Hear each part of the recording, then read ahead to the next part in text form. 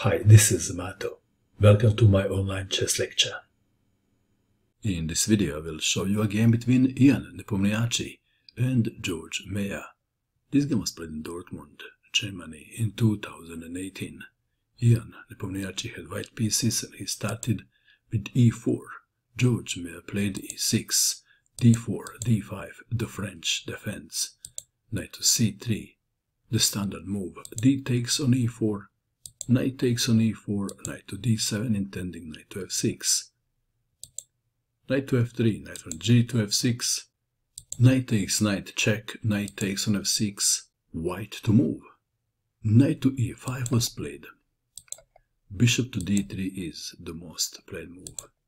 Knight to e5, bishop to d6, bishop to g5, black to move. h6 was played. If bishop takes on e5, then d takes on e5. Queen takes queen check, rook takes queen, knight to d7, bishop to e2. We are following the game between another Meier and Rubinstein, played in 1909. White went on to win the game. Back to our game. h6, asking a question. Bishop to h4, and Georg Meier castled king's side. Bishop to d3, c5, queen to e2, queen to a5 check. If c takes on d4, then white would probably castle king's side. Queen to a5 check, c3, c takes on d4, knight to c4, attacking the queen and the bishop on d6, queen to c5, white to move. What is the best move for white in this position? What would you do? Ian Nepomniachtchi played bishop takes on f6, damaging the pawn structure around the black king. How important is that? Pawn takes bishop on f6, queen to g4, check, king to h8, c takes on d4, attacking the queen, queen to b4, check, king to f1. Ian was not planning to castle king's side anyway. Bishop to c7, placing the bishop on the safe square. If something like e5, attacking white queen, then queen to h4, threatening queen takes pawn on h6. After king to g7, check, and after king to h8, queen to e3, again threatening queen takes on h6. After king to g7, white has this very strong move available, and that is... Anyway, what is the best move for white in this position? It is a3, attacking the queen, and queen is supposed to guard the bishop on d6. If she goes somewhere safe, then knight takes on d6. Okay, back to our game. That is why before e5, bishop to c7 was played. Queen to e4, nothing serious, just threatening checkmate on h7. f5, queen to h4, king to g7. If king to h7, then g4. King to g7, g4, f4, keeping the file closed. Rook to g1, bishop to d7, connecting rooks. This is a very important moment of the game. What would you do? Would you play g5 or not? Have a good look. Ian Nepomniachtchi played queen to h5. Let's take it back.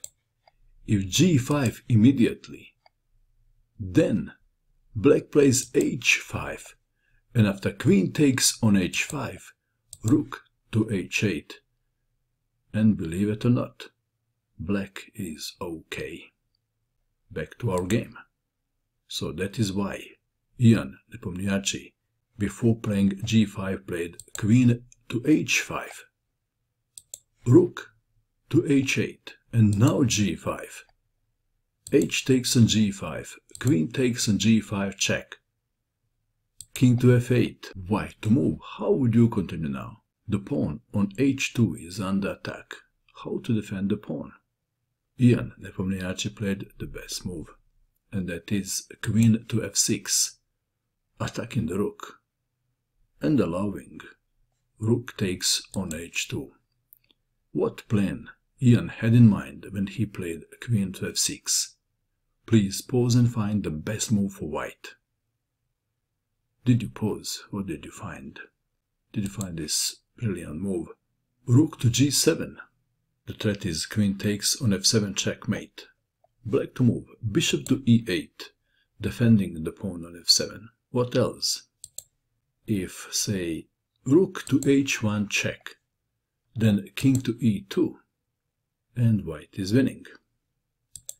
If queen to e7, defending the pawn with the queen, what then? How would you continue now? Then rook to g8 check, deflecting the king, and after king takes rook, queen takes queen, and white is winning. Back to our game. Bishop to e8, and the pawn on f7 is safe. Maybe. What now? What would you do? Please pause again and find the best move for white. White played a move and black resigned, and the move is this awesome move. Bishop to h7. Black resigned. If rook to h1 check, then king to g2. And after bishop to c6 check, f3. This is just one line. Bishop takes on f3, king takes on f3, rook to h3, king to f2, rook to h2 check, king to g1. And black has no sensible way to continue. What about queen takes on c4 check? Then king to g1. And if rook takes on h7, again rook takes on h7, and white is winning. How to prevent rook to h8 checkmate. That was a brilliant game by Ian Nepomniachtchi, who also won the strong Dortmund chess tournament. What do you think of this game? And that is all. I hope that you enjoyed watching this video. I wish you good luck with your chess, and bye for now.